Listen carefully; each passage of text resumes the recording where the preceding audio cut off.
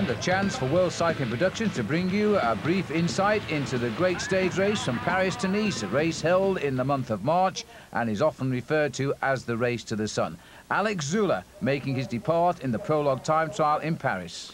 Certainly a good time trial to start the race off with, Phil, 10.2 kilometres, but after 1.7 kilometres, a very tough climb, the climb of Mont Valérien. And for Zula, this was the first time this year that he'd be riding alongside his new teammate Richard Virenque, because one or two changes have come through the winter months. But it wasn't a good time trial for him, because when he came up to the line, he could only manage fifth. With the departure of his teammate Richard Virenque, already a winner this year, and thinking now, of course, of a fifth King of the Mountains in the upcoming Tour de France. Well, Virenque not really on his home turf here, riding a prologue time trial. He ended up finishing 35th. But Laurent Dufaux, now the Swiss rider on the Festina squad, coming up to the line with a very creditable prologue performance by him, Phil. As he came up to the line, he was fourth, second last year in Paris-Nice, already looking very good.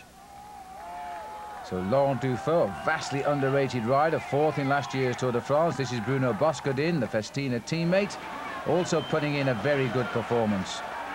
A lot of Festina riders cramming themselves into the top five of this prologue, but the man who started last year's winner, Laurent Jalabert, the winner of 1995, 96 and 97 in Paris-Nice, looking to try and hold the leader's jersey from day one right through to the very end. And this part of the course here, going through the Bois de Boulogne, certainly suited his power. Well, Jalabert, undoubtedly the world's #1, feeling, as he has won this race for the past 3 years, as Paul Sherwin has said, that he has something of a claim on this. But then the heavens really opened, the rain came down, and Jalabert's time only second fastest at the line. He thought he'd done just about enough to get himself right into shape for this year's Paris-Nice prologue, but he was 7 seconds off the drift at the best time. And the best time was done by this young man, 23 years old, Frank Vandenbroucke from Mouscron, just across the border in Belgium, the nephew of the team manager of the Lotto squad, Jean-Luc. And Jean-Luc has known success in the time trial and in the overall classification of Paris-Nice. He's never won the race, but he's finished in the top 3. And now watching his nephew here turn in a tremendous performance. And this man, 23 years, now beginning to live up to his name as the future top cyclist from Belgium. This was a tremendous performance by Vandenbroucke, who claimed the first leader's white jersey of Paris-Nice. It certainly was. Almost 49 kilometres an hour for him. It would be the beginning of a very sensational week, because for Jean-Luc Vandenbroucke, his uncle, he claims that Frank is in the best form that he's had for many years. No wins to his credit so far this season, so the prologue time trial victory, I should think, will be very sweet. So on to stage 1, and the sun's shining as the riders now begin their long journey south from Paris, heading down towards the Côte d'Azur. A fairly easy race as well. Montereau to Sens, flat 170 kilometres, but the sting in the tail came with 3 laps of a 24-kilometre finishing circuit towards the end. And obviously the only team that came to the front over the early part of the stage was the Mappé squad. And Tom Steels in the black, yellow and red jersey of champion of Belgium, very much a teammate of Frank Vandenbroucke as well, on the same Mappé squad. And now the race being stretched out here for a sprint time bonus. And watch out for the man in white, he's not far away. He certainly is, and this is the top of the Côte de Paron. You can see the big challenge there coming to Laurent Jalabert. The white jersey comes straight by. Frank Vandenbroucke gets himself 3 seconds bonus, 2 seconds for Laurent Jalabert in second place, so that will give him a slightly bigger advantage in the overall standings. 12 seconds his lead now over the Frenchman. So Jalabert sees his lead of Vandenbroucke go out by another second, as then towards the end the attack started from the Casino team. They've certainly ridden very well this year. This is Gilles Bouvard trying to go out and steal a march over the rest of the main field. But there was so much control when it came to the bottom of the climb. In fact, Laurie Aus went clear, and he was joined almost immediately by David Echavarria. Echavarria, riding for the Oncé squad like Laurent Jalabert, forced the attack and managed to move clear towards the summit of the climb. And David Echavarria, a young man that came onto the Oncé team a couple of years ago after being the champion of Spain as an amateur. A very good sprinter, but many people see him in the future as being a great stage race rider as well. Well, he showed them all a clean pair of wheels to take out the first stage. He certainly did. Laurie Aus held on to take second place on that stage there, but more importantly, this is what happened behind. For third place, Frank Vandenbroucke came across the line there to take 4 extra bonus points. That now gives him a lead of 12 seconds over Laurent Jalabert in the overall standings. But the big news of the day really was the abandon of Lance Armstrong, the Texan, who's fighting back from testicular cancer. After a great performance in the Ruta del Sol when he finished 14th in the overall standings there, he abandoned the race. Nobody really knows why, because his form was good. He was 23rd in the prologue time trial just yesterday. He got into the back of the team car and disappeared away from the race and away from the racing scene as well. So Armstrong, whose big comeback race, the Ruta del Sol, had finished with a 15th overall. There was a lot of expectations he would do well here, but instead, mentally, he was broken. He left for America. The next stage was from Sens to Nevers, 195 kilometers, and the race to the sun showing that it does do just that. The sun was out, and nobody too worried about the race in hand, especially Laurent Jalabert. He's won the race for the last 3 years, so he felt confident he could come out and do it one more time.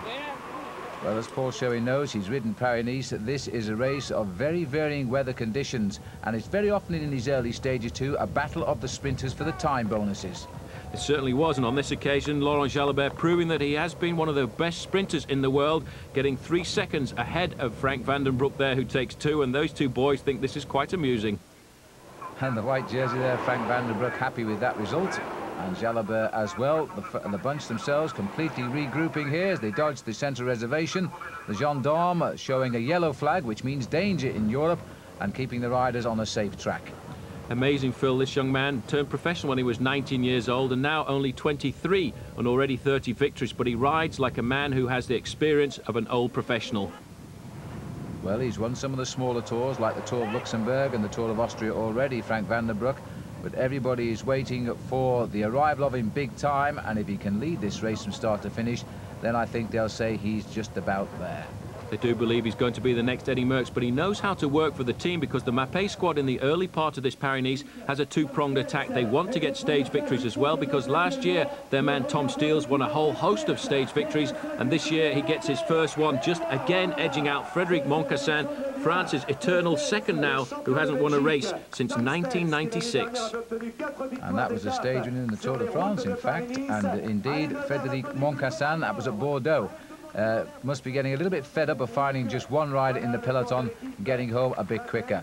But Vandenbroucke increasing his lead in the white jersey competition, and now the weather is cold and it is very, very miserable indeed. You wouldn't think it was only the next morning.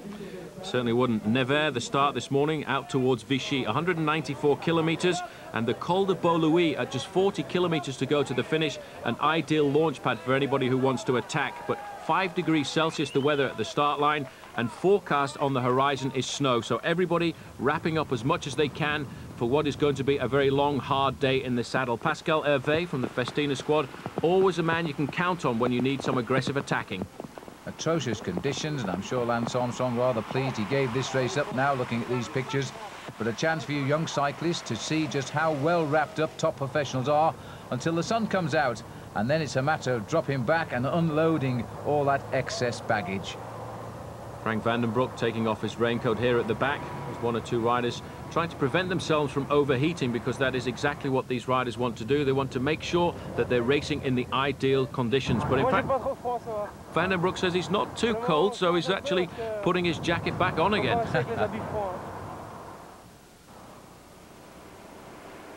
Well, the French champion, always aggressive, Stéphane Bart, a very good sprinter, but he's not scared of going out on his own. He, in fact, attacked after 129 kilometres and built up a maximum lead of 54 seconds.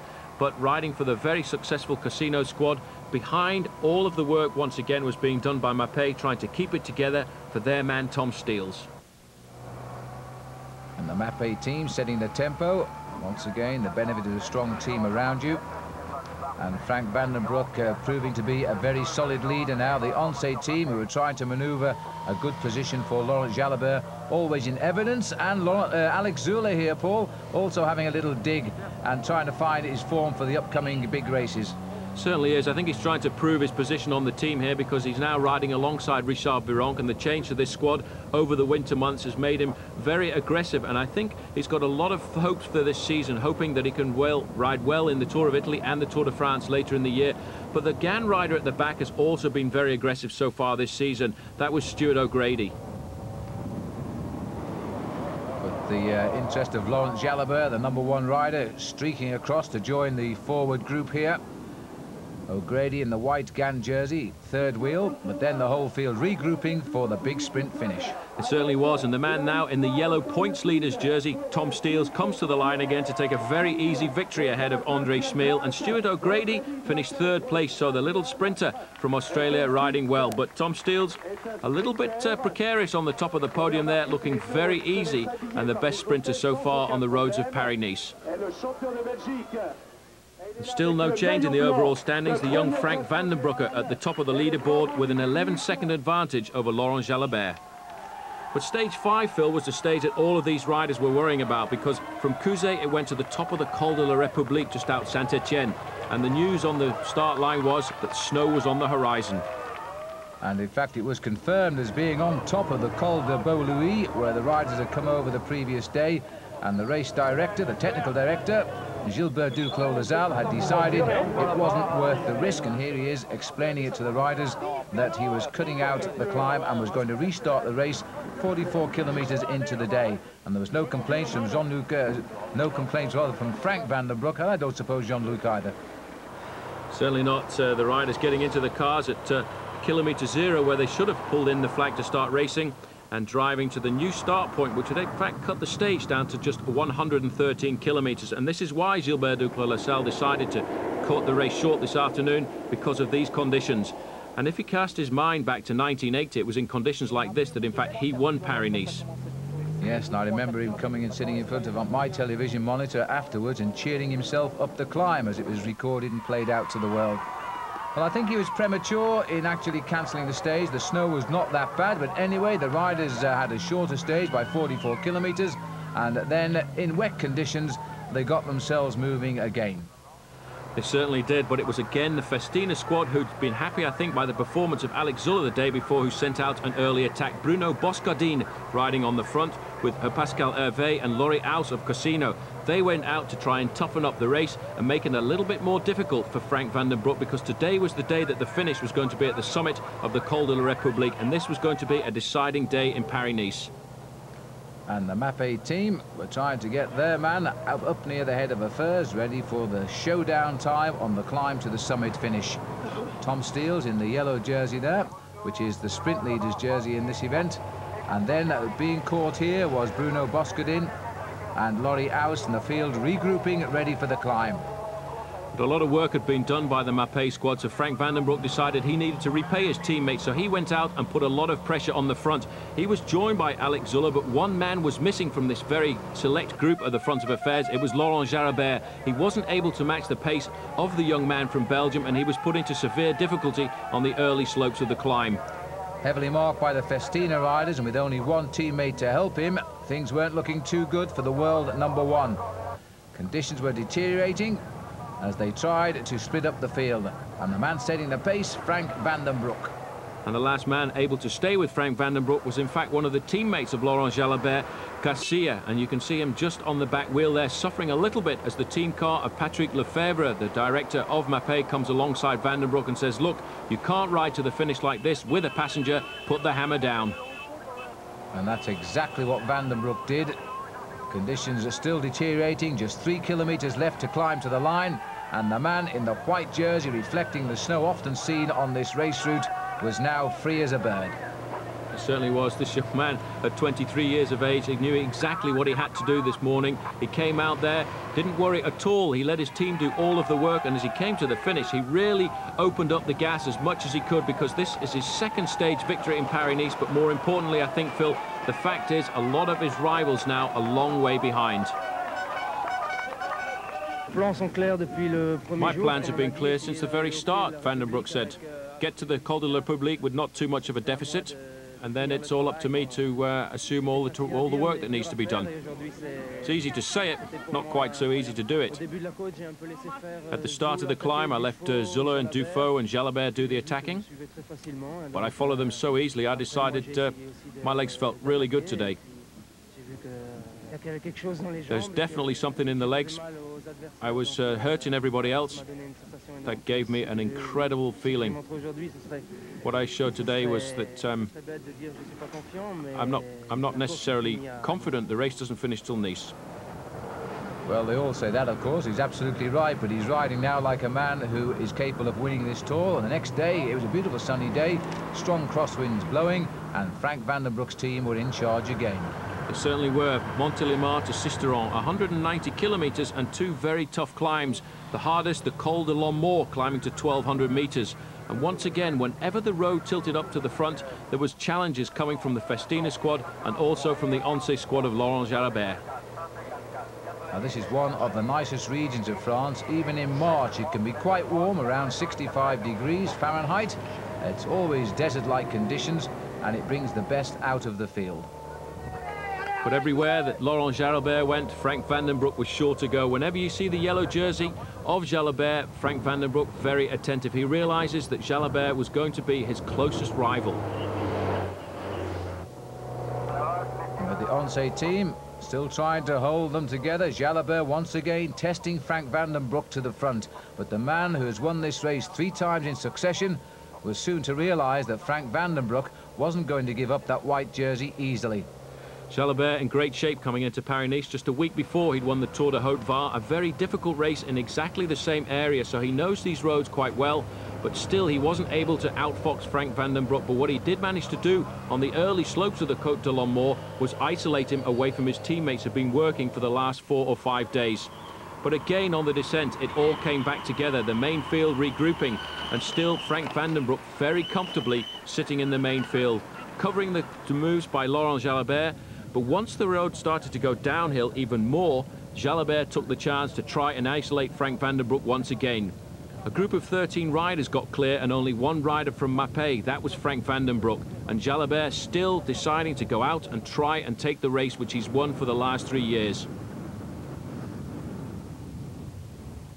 He managed to steal a marge of about 100 meters over that group, but still it was nailed back by Frank Vandenbroucke. Vandenbroucke riding very confidently, knowing that all he has to do is control the attacks of Laurent Jalabert just to stay in front as he gets down towards Nice.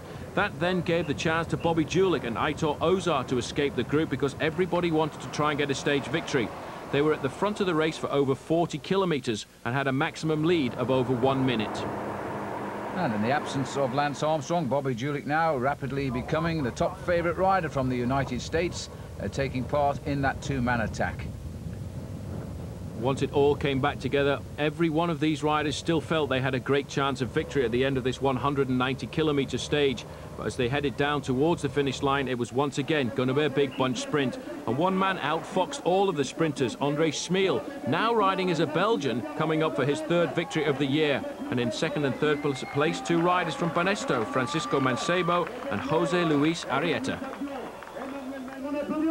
And so a man who we always consider as a good finisher but never a pure sprinter got the stage, and the sun stayed with the race now as he got 1 stage closer to Nice.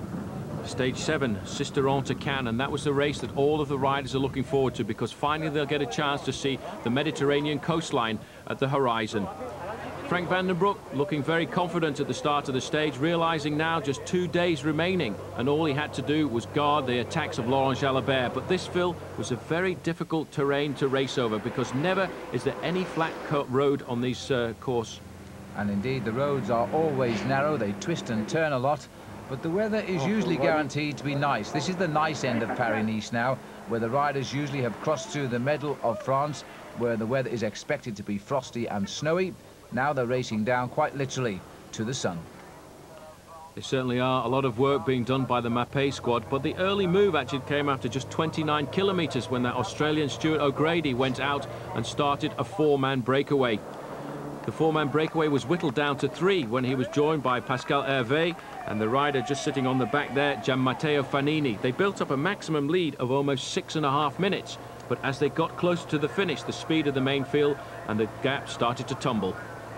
Fanini in search of form for the Tour of Italy, where he'll be expected to assist Mario Cipollini in the big sprints, while Stuart O'Grady, the Australian, always looking for an opportunity to land a big bike race win. But Pascal Hervé is a very good tactician. He knew as the main field was starting to close in, he had to try and go out alone towards the finish, dropping Matteo Fanini and also Stuart O'Grady. Hervé, a stage winner in last year's Giro d'Italia, and a specialist at breaking away when the roads go up. He gave it his best shot, but the field were very attentive and always looked likely to pick him up.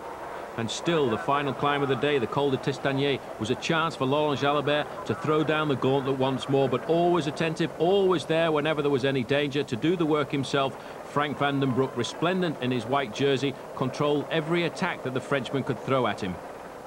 A surprise winner of the prologue time trial. Everybody thought he would lose his jersey within a matter of stages heading down towards Nice.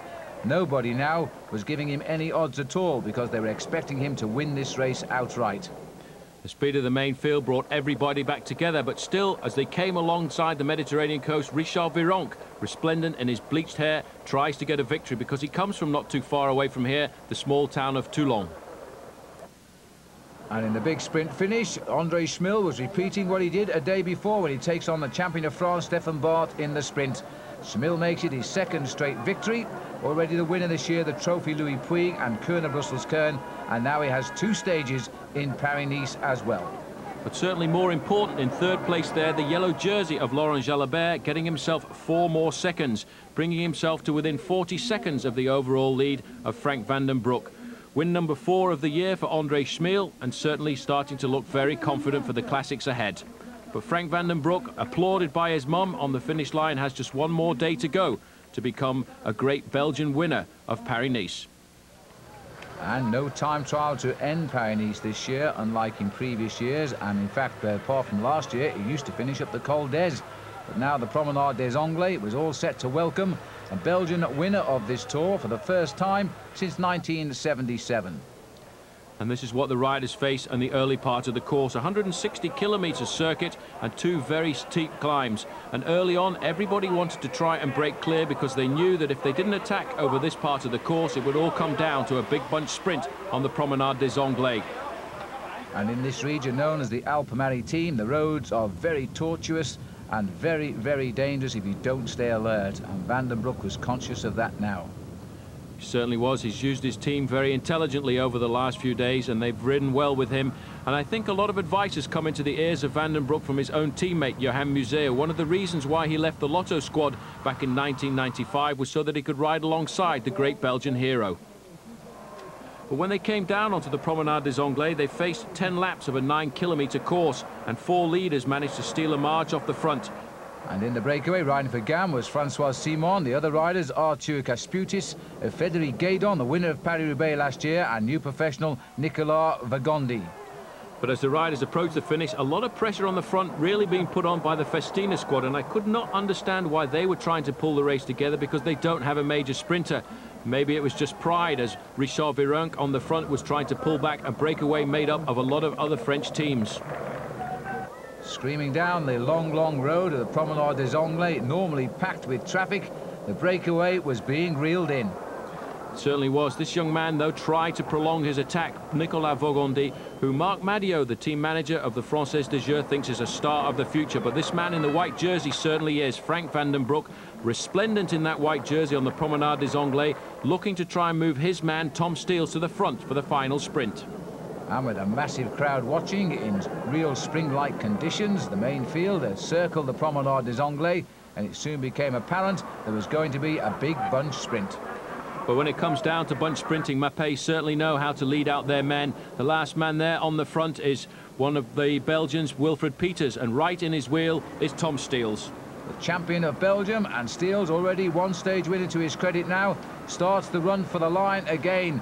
Steels on the left of the picture, and the stage snatched from him by Capel of the Cofidis team. right in the middle of the action there, getting third place across the line. A very good move by the young Australian sprinter, Jay Sweet. And in fourth spot, George Hincapie. Christophe Capella, he was a champion at the Olympic Games in 1996 in the team pursuit, but certainly the man that everybody in Belgium will be celebrating tomorrow is Frank Vandenbroucke. Who became the first winner since Freddie Martins, the great Belgian sprinter, back in 1977. Now Frank really can be a star of the future.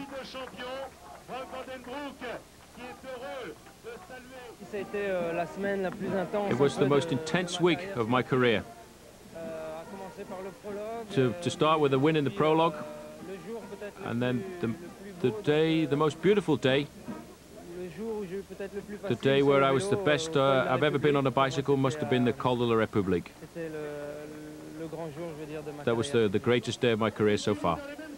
And it certainly was, as he's joined on the podium by the winner of the points, Tom Steels, and second man overall, Laurent Jalabert. And so the final result, Frank Vandenbroucke beating Jalabert by 40 seconds in the end. Marcelino García 48 seconds back, at Alex Zula lying there in fourth place and promising great things for the 1998 season. I hope you've enjoyed this short look at the Paris-Niza stage race. It certainly was a very special one, which found a very special winner. For Paul Sherwin, I'm Phil Liggett again saying so long for now.